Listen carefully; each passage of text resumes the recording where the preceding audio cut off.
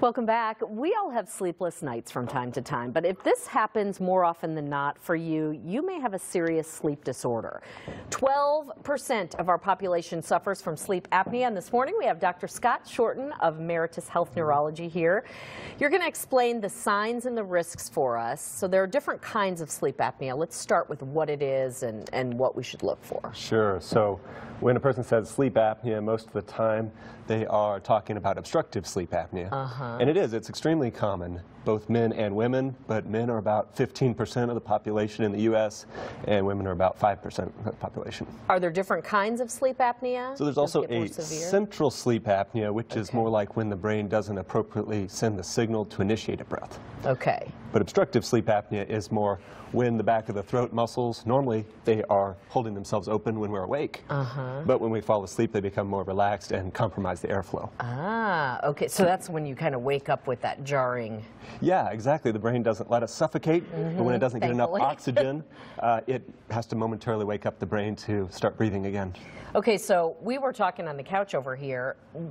Everything I've ever seen with sleep apnea is this giant, huge machine. It's not that cumbersome anymore. Right. The old ones were very cumbersome and got a bad reputation for that. Fortunately, they've come a long way. Okay, so walk us through this. How do you use these? So this is an example of a modern CPAP device.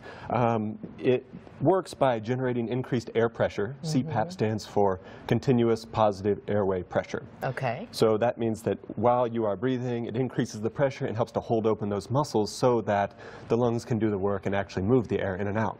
Very good. So this is the unit that would attach to a hose of about 6 or 8 feet long, and that generates the pressure. It's not the big, thick hose that we're thinking of. Yeah, they're quite small and flexible. Right. And then this is an example of a very good, more modern mask option, much smaller, less cumbersome. This one just fits under the nose. And lots of different options, though. I generally tell people that there's generally a good combination we can find that's both effective and comfortable. What are the risks if someone has sleep apnea and it goes untreated? Well, there are short-term risks and long-term risks. The short-term, most people would recognize poor sleep quality. They feel bad the next day. They're sleepy, mood is off, and maybe concentration is not very good.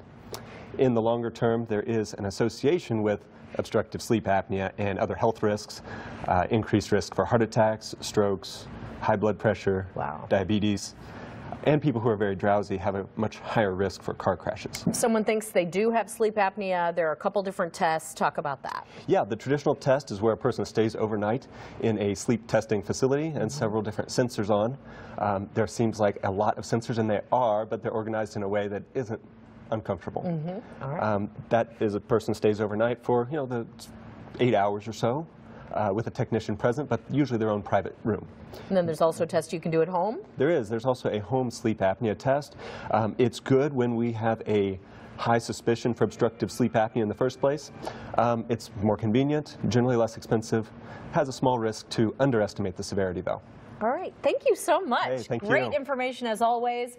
You can find out more information at nkch.org/sleep better. We all need to do that.